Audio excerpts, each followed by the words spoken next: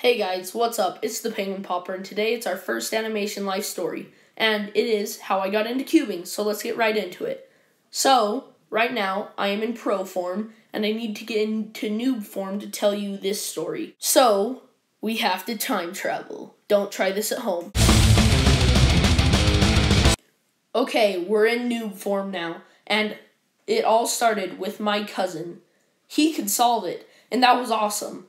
I was so amazed, and I wanted to try, but I could not.